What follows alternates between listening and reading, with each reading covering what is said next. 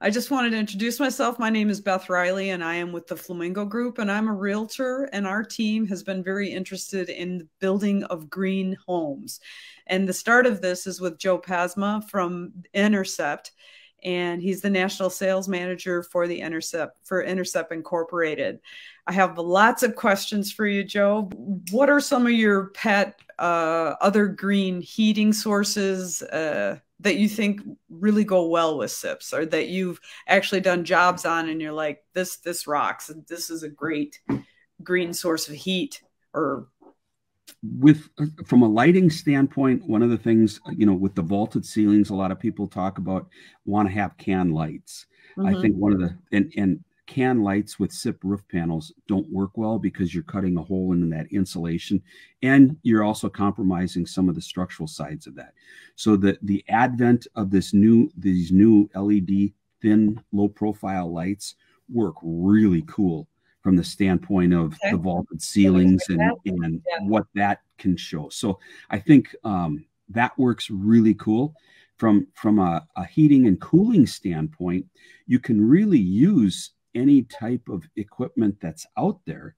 The challenge with the SIP building or any high performance building is that you don't need as much heating at this time of the year. Right.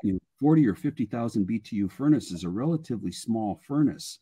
Well, a 2,000 square foot home might only need 15,000 BTUs. How do you do that? Well, mini splits become a really cool way of what they use throughout Europe. That kind of situation. And we see a lot of that kind of stuff happening around the cities here. So mini splits work well. You can do the geothermal, but that gets to be depending on where you're at. Drilling wells might be a bit of an issue from that standpoint. There a lot of things are changing and moving to air source heat pumps now. So you're using that for cooling and heating, and the efficiencies of some of that equipment are to the point where an air source heat pump can actually heat a building even if it's -5 degrees outside. So there's some really cool technologies, and those technologies can be downsized, which again changes that cost structure of the building. And so maybe you pay a little bit more for that envelope, but you're paying less for the equipment that's heating and cooling it. So in the end, you end up with a much more comfortable home that actually costs less. Yeah, my pet love is in-floor heating. So those radiant heating is fantastic.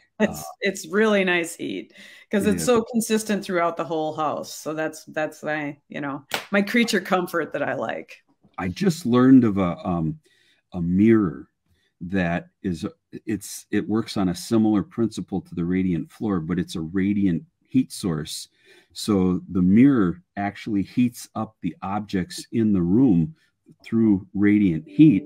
And I'm told that that's really comfortable too. That was my reaction, Beth, when I heard about it as wow.